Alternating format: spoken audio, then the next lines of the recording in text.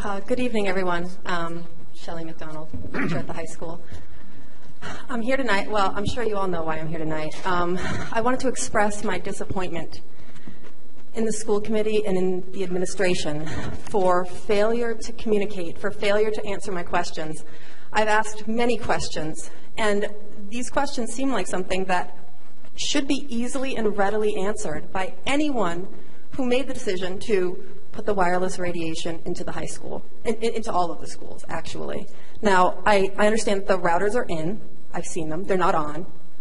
There is wireless radiation in the high school right now. There's actually a wireless router right next to my room, and I measure readings in my room every day, and I can tell you that they're quite high. They're much higher than I'm comfortable with, and when I went into the classroom to measure the router that is functioning all day, every day, it's 48 times higher than when I was standing across Route 1 from the cell tower with the 4G microwave radiation antennas.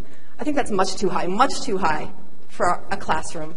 I'm not sure how it's responsible to keep something like that in there. We wouldn't have a cell tower on the premises, or I hope we wouldn't. So I'm not sure why we would put something so much more powerful in the classroom.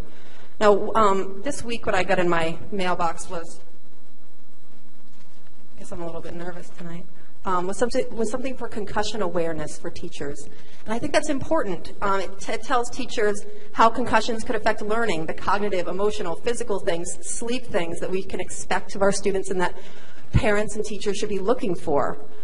I strongly urge this committee and this administration to do the same thing with wireless radiation, because parents need to know what to look for. Teachers need to know what to look for. The cognitive and emotional and physical effects of concussions happen to be the same things that radiation sickness cause. Things from wireless routers, cell phones, cell antennas, things like that. Inability to concentrate, memory loss, difficulty handling stimulating classroom environments, irritability, headaches, dizziness, nausea, fatigue. There are others. But something like this could go a long way, and I would love the opportunity to make something like this up for the teachers, for the administration, and for the parents. And I'm not sure what's been going on in the way of parent communication and informed consent. As far as I can see, nothing, and I don't think anything has gone out to the teachers. I haven't seen anything. So I'm wondering when that's going to happen.